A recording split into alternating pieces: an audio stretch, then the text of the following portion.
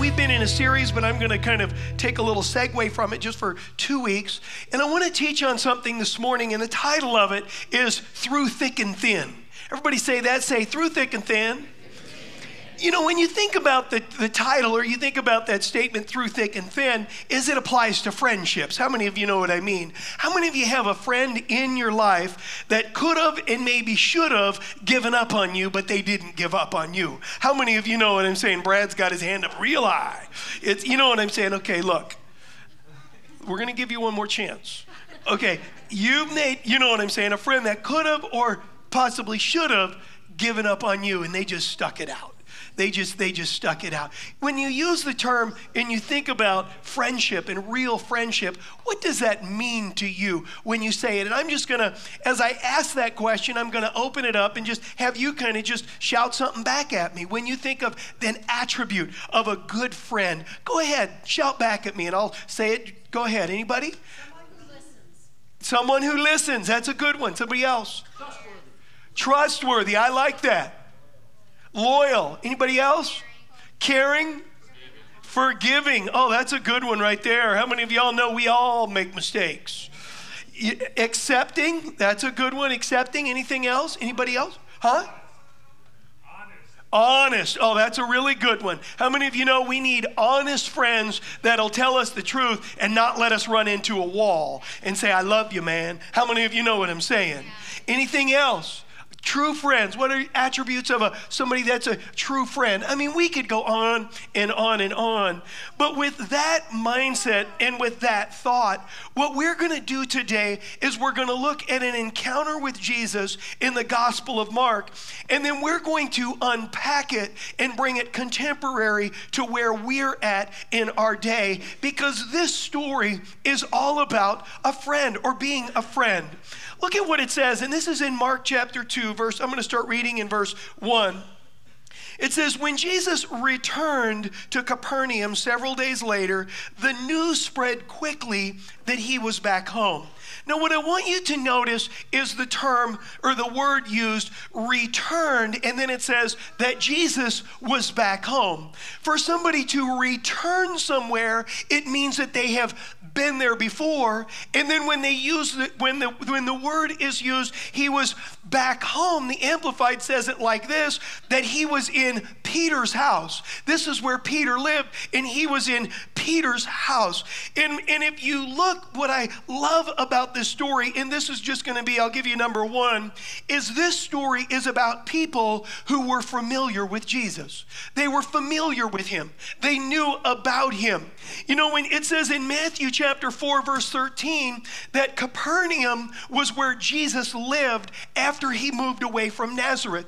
After persecution broke out against John and they beheaded John, the Bible says that Jesus moved away from Nazareth and he moved to this town called Capernaum. And so when it makes the statement, or it says that Jesus, he had returned and was back home, is that the people in this town were very familiar with him. And if you study, what you find out is that, do you remember the story when Peter's mother-in-law had a fever, and the Bible says that Jesus prayed for her and the fever instantly left. That was in this exact house that this story is talking about right here.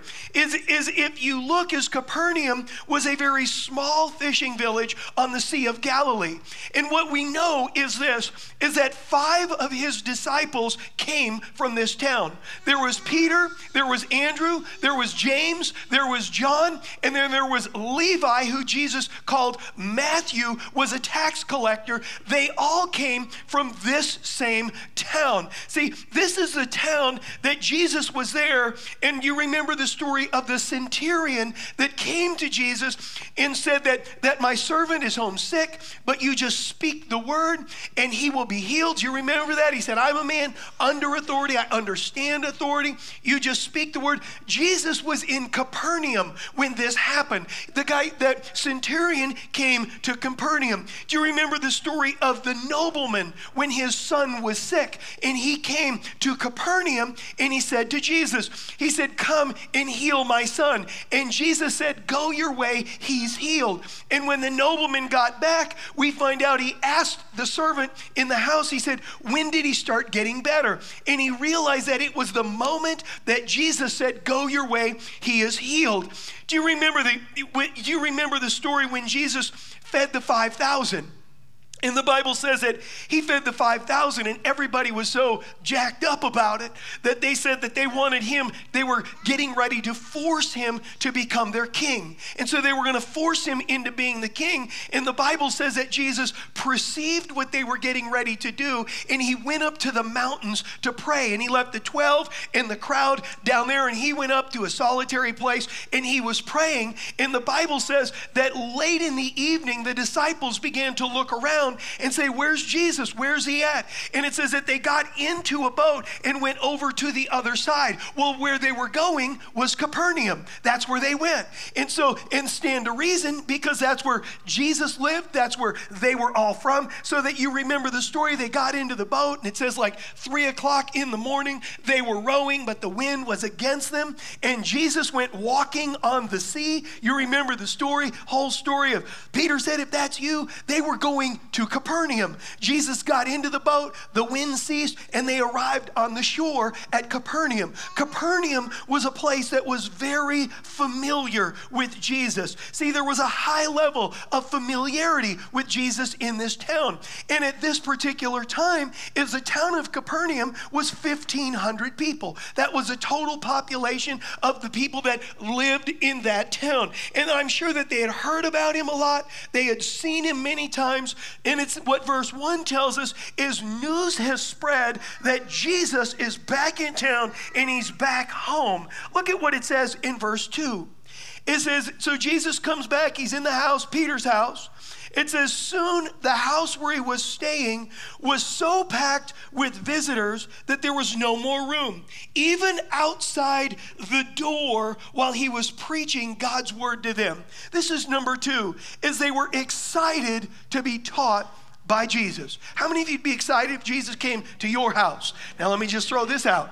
How many of you would be just as excited if your house filled up with people you didn't know and they were all over your furniture, sitting on your bed, on your couch, on all of your stuff, and they were so packed that there wasn't even room in the doorway. They were just stuffed. You couldn't get another person in there. I mean, picture this for a moment. It's so full that you cannot even get another person. People are standing on your bed. They're standing on your couch. They're sitting on your dresser. They're all just packed and they're just absolutely squeezed, hanging out the windows. Look at what it says in verse 3. It says 4 men arrived carrying a paralyzed man on a mat. Think about this for a moment. Is that these 4 guys obviously had planned when they heard about Jesus that they were going to bring their friend to Jesus. And so what happens is it describes 4 of them all around and a paralyzed guy laying down on a mat. And possibly when you think about this story is these guys have walked miles to get their friend to Jesus. You know that I think this is interesting, just a little statistic. Do you know how far the average person walked in a day in the New Testament? 15 to 25 miles a day. That's how far they walked, 15 to 25 miles a day. You know what they say is, by the time Jesus was 33, he went back to Jerusalem 3 times a year. And they said just that route in 33 years was 18,000 miles Jesus walked. By the time he was 33, just the route to go to Jerusalem. It was over 100 miles from where he was. Back and forth, back and forth. That's how far Jesus walked. Let me just throw this out there. How far do you think the average American walks in a day? I got this stat. I'm just going to throw it out there. How many of you know? Okay, you guys can just talk back at me. Do you think we walk 10? No. 7? No. 5? I'm going to keep going, but I'm going to add this in here. Is when we're talking about walking, we're talking equally about getting out of bed and going to the coffee maker. Okay, we're talking about getting up in the night and going to the bathroom. Okay, we're talking about every step. They say an average mile is 2,000 steps. That's how far an average mile is. Okay, so the average American walks somewhere around 2 miles a day. That's how far we walk. And that includes everything when we talk about our whole. So these guys are used to walking 15 to 25 miles a day. And what I want you to notice is 4 of them are carrying a friend that is paralyzed on a mat. And if you could imagine them coming around the corner, maybe after having carried him a few miles on this mat, telling him where we're going. This guy, Jesus, we've heard he'll heal. You're paralyzed. You're our friend. We're taking you. And so they're en route to this, and they come around the corner. And I want you to just picture this in your mind's eye as they come around the corner, and all they see is this house that is so stuffed with people that you can't even get in the door. You can't even see Jesus. And so they're standing there looking at the mass like, oh my gosh. We planned for this, but we didn't plan for this. And they're standing there. And what I want, and this is number 3, and this applies to those that were in the house, is they were oblivious to the needs of outside the house. See, they were in the house, they were receiving the word, but they were oblivious to what was going outside the house. And outside the house, there's a guy on a stretcher. And what I want you to notice is it says that 4 had thought of somebody that they knew. When they knew that Jesus was going to be in the house, they thought of somebody they knew. They weren't just going to see Jesus for themselves. They were going to see Jesus for their friend. They thought of their friend that needed a touch of God. Let me ask you a question. How many of us have a friend that needs God in our life? See, this is where these guys were, is they had planned it out. They went out of their way. They were moved. What motivated, I'm sure, was compassion. It was care, and they loved him. Look at what it says in verse 4. It says they couldn't bring him to Jesus because of the crowd. So they dug a hole through the roof above his head. Then they lowered the man on his mat right down in front of Jesus. Now, I want you to think about this for a moment. I want you to think about this. I mean, I'm just going to throw this out here. Dan, if I were to show up and be teaching at your house, and a whole bunch of us came and there was no more room, and somebody showed up with some guy on a mat, and we're sitting in there being taught, and they start ripping a hole in your roof. How many of y'all know, meeting over, everybody go home? How many of you know what I'm saying? Tearing a hole in my roof because all I did was say, yes, Lord, you can have your life group in my house tonight. And so Jesus is teaching, and they begin to rip a hole. And if you stop and you think about this for a moment, is first they had to locate where Jesus was in the house. So I could just imagine them saying, one of us, get up on the roof. And they get up on the roof, and he's like,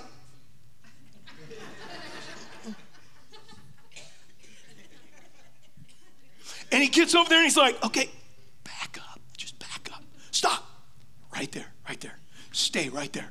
Then they get this guy on the stretcher and lift him up on the roof. The guy's on a stretcher. And they lift him up on the roof. And what I want you to notice is this, is they proceed to tear a hole in the roof.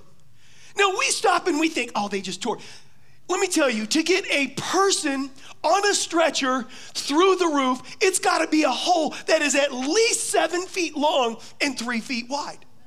This is, somebody said, well, you know, they just had those really easy thatch grass roofs. Their roof was holding 5 grown men. Okay, so 5 grown men is a pretty sturdy roof. That's not just like a little thatch roof. It's a pretty sturdy roof. So you could imagine Jesus is teaching, and I'll just be Jesus, okay? And all of a sudden, in the middle of his teaching, garbage starts falling from up above on the people in the crowd. And he's sitting there, and it's like, how many of you know that would be a disruption to my teaching this morning? if I was here and all of a sudden pieces of the roof start falling into this section right here. And this is what is going on. Jesus is teaching, and what they do is he's teaching, and the ceiling begins to open up. Pieces are falling through. I could imagine that they're interrupting Jesus' teaching, and as we read the story, what we're going to find out is there was a whole bunch of religious people in this crowd, and if you study and you see about these religious people, I could imagine them sitting there, this would have never happened if he had come in our synagogue. This would have never happened. You know what I'm saying? That this is just ridiculous. Look at these people. They're ripping a hole. They're a bunch of hooligans ripping holes in the roof. What I want you to notice is this, is the next thing is it says that they lowered him in front of Jesus. Lowered means they had ropes on the handles, and he's maybe 10, 12 feet up. And they rip a hole, and 4 of them begin to lower him, and he comes down right in front of Jesus. Now I want to ask you a question. What happened if one of them wasn't coordinated with the other 3 and accidentally let the rope out too much, or the other ones went down too fast? What's going to happen to the guy on the stretcher? He's going to get dumped on the crowd. How many of you have seen those concerts where the guy's floating around on the crowd? He's going to get dumped. Could you imagine being the paralyzed guy that is laying there and saying, you're going to do what? You do realize I cannot brace myself. It's okay. I promise. We're going to do our best. We've already got the hole out. We can't stop now. Just relax. Just relax. I'm going to close my eyes then. I'm just going to close my eyes. And they lower this guy in front of Jesus. Man, you look at this story, and did I give you number 4? Is 4 people made up their mind to bring their friend to Jesus, and it was at any cost. They were not going to be stopped. You stop and you look, as they couldn't get in. They wouldn't take no for an answer. They were willing to go beyond. I mean, they went way beyond. They dug a hole through a roof and they lowered him. Look at what it says in verse 5. Seeing their faith. I want to just throw this out there. It didn't say seeing his faith. It says seeing their faith. See, Jesus saw the faith of the friends. Jesus looked and he saw the faith of the friends that were there. Seeing their faith, Jesus said to the paralyzed man, my child, your sins are forgiven. What I want you to notice is this, is what got their friend to Jesus was their faith. It was their faith of saying, I'm not going to stop at discouragement. I'm not going to accept a deterrent. I'm not going to allow the crowd to discourage me. Okay, so we're going to rip a hole through a roof, and we're going to have to each shell out $50 afterwards to buy the roofing material, but we're going to get our friend in front of Jesus. That's what they did. They lowered him through the roof. And what I love about this is this guy was touched by Jesus because of somebody else's faith. He was touched by God because of somebody else's faith. This is number 5, is God can use my faith to change other people's lives. He can use my faith to change other people's lives. See, this guy had people in his life that cared enough about him that they were not going to live in their comfortable spot, but they went outside their comfortable spot and they said, we're going to get you to Jesus. We're going to get you there. See, everybody knew where Jesus was, but 4 friends thought of someone that they knew that needed Jesus. And what they did is they purposed to bring him to Jesus. And I like that verse 5, seeing their faith. It wasn't this guy's faith, it was their faith. Their faith was seen by bringing somebody to Jesus. And then look at what Jesus said. Think about this for a moment. How many of you know it's pretty obvious what the guy needs? We can all agree on that. What did Jesus say? Your sins be forgiven. Excuse me, we're here for healing. That's the other line. How many of you know what I'm saying? How many, can you tell Jesus he's on a mat? We're here for healing. That's what we're here for. Is what I want you to notice is the statement, your sins be forgiven. Naturally, looking at this guy's natural life, you would say that was not his greatest need. He was paralyzed. He needed physical healing. But what I want you to notice is this, is we think someone's natural greatest need is this, but God sees beyond the surface of what's going on in our heart. And realize this, that what Jesus knew is this, is that if he will open the door to the forgiveness of God, everything else is just in the process of the strength and the ability and the grace and the love of God. What this guy needed was forgiveness. What this guy needed was the love of God. What this guy needed was the grace of God. And what I want you to notice is this, is everything else would come. And I think many times what we do is we look at our friends and we look at their outside needs, and God is looking at their heart and he's saying, no, they don't need, we look at our friend and say, they just need counseling. No, they just need Jesus. Oh, they just need a car. No, they just need Jesus. Oh, they just need healing. No, they need Jesus. Oh, they need a husband or a wife. No, they need Jesus. No, they need a financial miracle. No, they need Jesus. And what it is what we do. They need freedom. No, they need Jesus. He is the King of Kings and Lord of Lords, and he brings freedom into our life. Well, they just need peace. Well, he is the Prince of Peace. He is the one that brings peace into our life. And if we don't watch it, what we do is we look at the outside of people and we say what they need is this. But Jesus said, no, they need forgiveness and acceptance and my love in their life. And it is the game changer. It's the game changer. I want to just throw this out there. You fill in the blank with your friends. Just stop and say, gosh, what do my friends need? Let me tell you what they need. They need the Lord. They need the Lord. Sometimes people say, well, they're just, they're too far gone. Let me just ask a question right now. How many of us in here were ever categorized as too far gone? Put your hand up. We're the too far gone church. You want to know why?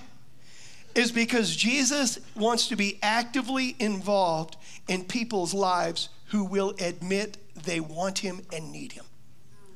He is not involved in people's lives who don't need him or want him. We all need him, but it's when we come to a place in our life that we admit it. And you stop and you think about it. Is he is the only one that can change the heart, and every other need flows with that. Look at what it says, and let's continue reading in verse 6. Mark 2:6. It says, but some of the teachers of the religious law who were sitting there, now look at this statement, thought to themselves. In other words, they never said it out loud. What is he saying? This is blasphemy. Only God can forgive sins. Let me just tell you something. Jesus can hear our thoughts before we ever say them. How many of y'all know it's like we're going to see is Jesus just answers their thoughts like they said it. How many of you know that's scary? You get around Jesus like, think right, think right, think right. You know what I'm saying? It's just like, ooh. You know what I'm saying? Bless you, Lord, bless you, Lord. These guys, Jesus, and what it is, and what I love about it is you look at this and it begins to dissect the crowd that's there. There's this religious people that think they got it all together. That think that, these uneducated, uncivilized people are all excited about him, but we've arrived. We've got it. They need him. We don't really need him. And Jesus begins to answer their thoughts. That's scary. You know what I'm saying? And I want you to think about this. And these four guys didn't care who was there. They didn't care. They had no fear of man. They had a greater love for their friend and a desire to get Jesus there. This is number 6. It's not how much I know, it's how much I love. That's what it is. Sometimes in Christianity today, we can quote a bunch of scripture And we should be able to, we need to meditate on God's word and get it in our heart. But Jesus said this, you can tell my disciples by their love. That's what he said. He said, you can tell the ones that are close to me by their love. And what you look at this is these guys, just what they did is they stepped out. Look at what it says in verse 8. Jesus knew immediately what they were thinking. Busted! So he asked them, why do you question this in your hearts? It is easier to say to the paralyzed man, your sins are forgiven. Is it easier to say to the paralyzed man, your sins are forgiven, or stand up, pick up your mat, and walk? So I will prove to you that the Son of Man has the authority on earth to forgive sins. Then Jesus turned to the paralyzed man and said, stand up, pick up your mat, and go home. And the man jumped up, grabbed his mat, and walked out through the stunned onlookers. They were all amazed and praised God, exclaiming, we've never seen anything like this before. How many of you all know that was a church service? That was I mean, they had the full drama. Rip the roof off, lower him down. How many of you know? And what I love, and this is my last point, number 8, is this, is God is ready right now, and he wants to use me. Do you know that God wants to use us to reach out to the world around us? Like these 4. He wants to use us. You know, you stop and you think about this for a moment. Is who do I call a friend that doesn't know Jesus or isn't as close as they could be, and they simply need a little help in their life? See, that's where these guys were. That's where they were. You know, if you look at the name Capernaum, it comes from a Hebrew word, but this is what it comes from, actually 2 different Hebrew words it's a compound of both. And what it means is this. It means a village protected by walls, and then the second word is to bring comfort and to console. And I like to put it like this, to bring protection and comfort from the outside world. That's what God has put us here to the world around us. That there is a comfort, that there is a protection, that there is a hope, and that there is a love that is different than the outside world. And he is the only one that can bring it into our life. He is the only one. And you know, you look at this and you think about it. I believe that God has called us as a church to bring protection and comfort from a crazy world that is going on. I think we can all readily sit there, and right now, even in this whole election thing, how many of us recognize it's just crazy out there? It's just crazy. And let me just tell you, if you are looking for a person to save the situation, I want to tell you something. The only person that can fix the United States of America is Jesus. He is the only one. And we can sit and we can watch and we can complain and we can say, look at this and look at that. How about just stopping and realizing that what God's plan is to change the world we live in is for us to say, Lord, I'm going to reach out to a friend and I'm going to bring them with me to church, because what I know is the way you're going to move is one person at a time. And if you win one person at a time, what is amazing is this, is God, you can transform this whole nation in a very short period of time. And what it is it's where we all come together. You know, this next week we're doing something that we call Friend Day. Everybody say Friend Day. Friend Day. How many of you got a friend in your life? Put your hand up. Half of us have friends. That's really awesome. I said, how many of you have friends? Now, let me throw this next word out there. And if you don't lift your hand, I just want to let you know I'm throwing rocks. Okay. Let me just ask you this question. How many of you have a friend that doesn't know the Lord? Put your hand up. Just put your hand up. Do you know that this week, I believe that the Lord is saying to us, will you be one of the 4? Will you be one of those 4 that grabbed hold of that stretcher and say, I'm going to bring my friend. I'm just going to bring my friend. Sometimes what our problem is we get all fear of man. Like, see, these guys didn't. You know, what if they tell me they don't want to come? That's okay. So what? Who cares? They told Jesus that. You know what I'm saying? But what it is we step outside of our comfort and we say, Lord, what I realize is what you've done in my heart is I just want to share it with somebody. I just want to reach out. It's not about a bunch of mechanics.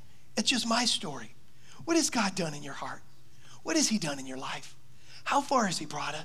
Has he brought you? You know, maybe right now, maybe in the last 2 or 3 weeks, God has just turned your world right side up where it was upside down. Maybe you look back at your life and you say, oh my gosh, 2 or 3 years ago.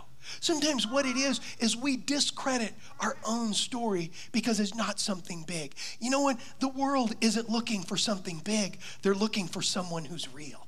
That's what they're looking for. And I think in our lives sometimes, you know, you look at this and it's where we stop and we ask the Lord, Lord, who is it in my life? What friend is it? You know, my church last year on Friend Day, which is next week, is we saw more than 50 people give their heart to the Lord for the first time. Isn't that awesome? More than 50 people gave their heart to the Lord for the very first time. Do you know that right now, this year, we every time people get saved, and I look and I kind of know, but people that we simply, our prayer is that, Lord, you know, we believe the Lord that every year, Lord, that you will use our church to bring, at least where we're at, is we believe the Lord to bring 500 people into his house, into his kingdom, that they did not know him, and they gave their heart to Christ every year. That's what we believe. And you know, as we come into Friend Day, what church is about is it's about God's love. That's what it's about. It's about his love. And what we're asking every person here to do is this, where we just stop and we just ask the Lord, Lord, who is it in my life? We have an awesome church, but what it's all about is it's about knowing Jesus.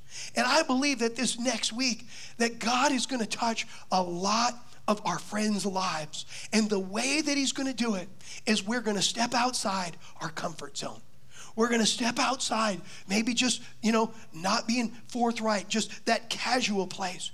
And what we're asking the Lord to do is to stir everyone's heart that calls Road to Life Church their church. To stir their heart and to say, Lord, who is it? It might be one person. It might be 2. It might be 5. It might be a family, whatever it is.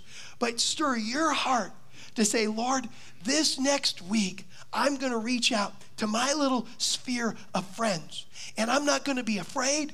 I'm not going to be intimidated. I'm just going to be real. And I'm just going to invite them. Come to my church with me. We have a lot of fun. We have a lot of some different things planned next week. How many of you know we're a fun church? We like having fun. You know what I'm saying? How many of you know that, you know, when you stop and you think about it, I am convinced of this, that the world today is not rejecting Jesus. They're rejecting a cheap imitation that is in their mind. And we need to expose them to the real guy. And it's where we come and we say, Lord, who is it in my life? That neighbor, that coworker, that relative, that friend. How many of you are sitting here saying, man, if this person would just give their heart to the Lord, my life would be a heck of a lot better. How many of you know what I'm saying? Where we just stop and we say, Lord, who is it in my life? And that's what we've been doing. I want you to stand up, if you would. I want you to stand up. How many of you believe that the Lord can touch your friends? Let me see your hand. I want us all to lift up a hand to the Lord right now. Just lift up a hand to the Lord. Lord, we come before you. And Lord, we acknowledge your favor and your grace. That, Lord, you have drawn us.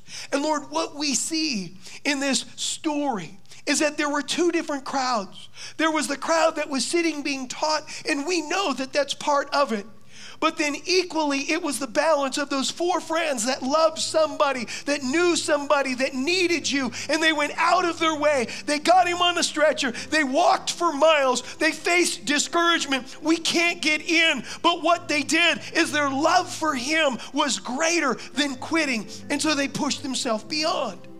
And Lord, I lift up every person here, and I thank you for them. Lord, I thank you for every friendship, for every relationship. We started this morning by asking what a true friend is. And Lord, we heard a lot of descriptions of what it is. But Lord, what we see right here is what a true friend is one that brings their friends to you, brings them to the only one that can change the heart and the life. And Lord, this week, we reach out to you. And Lord, we thank you for softening hearts, for opening doors, for us to speak into our friends, our family, our co-workers' lives. And Lord, there is no pressure on us. We're just going to reach out and say, come with me to my church. We got something going on this next week called Friend Day. And I just want you to come and sit with me and be my friend and just worship with me and watch and just experience what God is doing. I want to encourage. God, we thank you for your love for every one of us. In Jesus' name, amen. You say amen? Think about this for a moment. A couple hundred people in here right now. What would happen if next week 200 people in this Berrien County gave their life to the Lord for the first time? Oh my gosh. Wouldn't that be awesome? Wouldn't it be awesome? I mean, the people at Walmart would be nicer sometimes.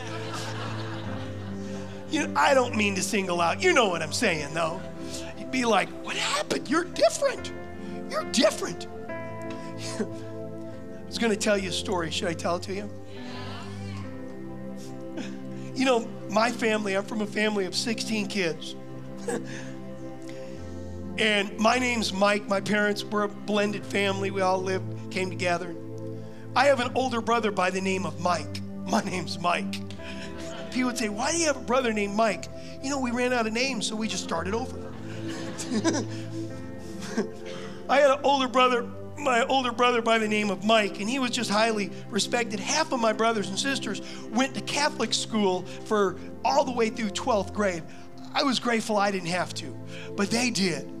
And my older brother Mike my dad had 6 donut shops, and my older brother Mike wanted to follow in his footstep, and he wanted to have donut shop too. And so he kind of, you know, got his degree in business and then just started working with my dad. He had a donut shop, but equally on the other, he had another business, and it was a cannabis trade. How many of you know what I'm saying? He had you said, what do you mean? He had a 400 square foot greenhouse in Southern California that he cultivated and was into agriculture. And most of his money came from his cannabis business. And so whenever he was around, he was just real giving, if you know what I'm saying. He was real giving, but a friend of his that he went to Catholic school with that just went to some meeting over a weekend, and he gave his life to the Lord. And he came home and he went to my brother Mike and he said, Mike, you're my best friend and I just want you to come to this thing with me. And my brother was like, he's like, just please, for me, just come with me. So he went with him to this weekend. It was like a retreat, and Mike gave his life to the Lord. And he came home and he leveled his greenhouse. He cut everything down, destroyed it. He had a girlfriend that he had had for 10 years that they were planning on getting married. He immediately broke up with her. He immediately stopped and he said, God has called me to be a missionary. And he wanted to be a missionary. He's a lawyer now, but he wanted to be, you know, you're like, never mind. And then what he did is he reached out to my younger brother, Marty, who Marty really, really liked him and identified, took Marty to a retreat the next weekend. Marty gave his life to the Lord. At our high school, there was this area over in the corner of the field, and it was school sanctioned. It was called Smokers Field.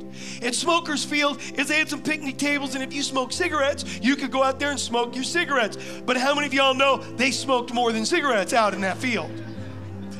Marty was out in Smokers Field not smoking cigarettes on Friday. Over the weekend gave his life to the Lord, and on Monday morning was standing on the picnic table in Smokers Field telling them all about Jesus.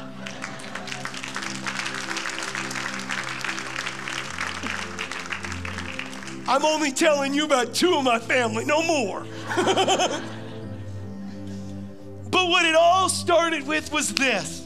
One person said, will you come with me? And it's not us that changes people. It's us bringing them to Jesus that changes people. And you know, you're here, and every one of us my prayer is that you take it to heart And that this next week, you just reach out. You know, we put this, there's a card here that says Friend Day. Maybe you've seen the billboard on M139. When it says church is for anybody. I'm going to say that again. Church is for anybody. It's for anybody. And what it is on the back, it just says Saturday, and it gives the times. And it just says where, and it's got the church's website on it. But as you leave today, what I want you to do is they're going to be passing these out at the door. Everybody should take at least one. Maybe you're here and you know 3 or 4 or 5 people. That's fine. Take as many as you want.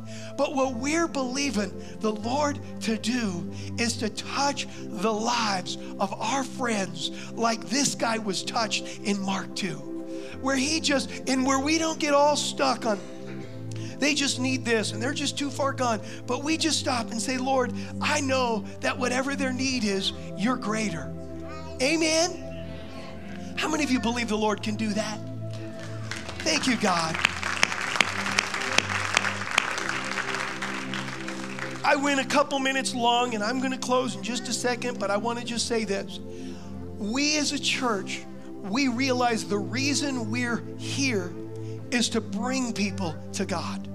That's why we're here. Part of that process is discipleship and teaching and growing up. But God so loved the world that he gave his only begotten Son. And maybe you're here today and you have never invited Jesus to be the Lord of your life. You have never come to a spot where you have said, you know what, I'm tired of doing it my way. I want to tell you something. God loves you so much that he openly proved it by sending Jesus to the cross, that while we were sinners and messed up and screwed up, Christ went to the cross to make a way for us, but we must respond to that way. It isn't just osmosis. Let me throw this out there. Going to church doesn't make you a Christian. Being a good person doesn't make you a Christian. Although Christians should go to church, Christians should be good people, but those works and acts don't make us a Christian. What makes us a Christian is when we come to a place in our life where we realize that I am a sinner, that I am separate from God, but that God loves me. He proved his love, and I want to make Jesus the Lord of my life. And the Bible says at that moment, the forgiveness of God comes over our life. We are adopted as a child of God, and the Holy Spirit comes into our life. And maybe you're here and you say, I've never done that before. God is using me right now because he loves you. He loves you. But only you can respond back to him with every head bowed and every eye closed. If that is you today, I want to pray with you right where you're at. But what I'm going to ask you to do is on the count of 3 to lift your hand to him. By lifting your hand, what you're saying is that I sense the Lord tugging at my heart. And I am ready to give him my life. And I am ready to be all in and give him my heart. You're here today and you've never made Jesus the Lord of your life, or you're not where you should be. I want to pray with you right where you're at. If that is you, on the count of 3, I want you to lift your hand to him. 1, 2, 3. That's you. Lift your hand to him. Thank you. God is reaching out. Thank you. Reaching into your life. Thank you. Thank you. He's reaching. Thank you. Reaching into your life and into your heart. Lord, it is all about knowing you, sensing your presence, knowing you love us and you care about us. I want to lead us all in this prayer. Say this with me. Jesus, I believe that you gave your life to pay for my sins, and you rose from the dead, showing me that forgiveness is available. And right now, I make you my Lord. I'm asking you, forgive me, come into my heart, and be the Lord of my life. In Jesus' name, amen. Amen. Give God a shout. Thank you, Lord. You're awesome, God. Look at me today. That's you. You gave your life to the Lord today for the first time, or you rededicated your life. As we close this portion of the service, I want to encourage you to come on up. We want to help you to grow beyond that decision by giving you a Bible and encouraging you in what God has for your life. But equally, if you're here and you say, I know the Lord, but I just need prayer, I want to encourage you, come on up. We'd love to pray with you. Thanks for coming. And don't forget, the ushers, the greeters are going to be giving everybody a card as you go out. And next week, bring your friend with you and watch what the Lord does. God bless you. Don't forget to go to life groups this week.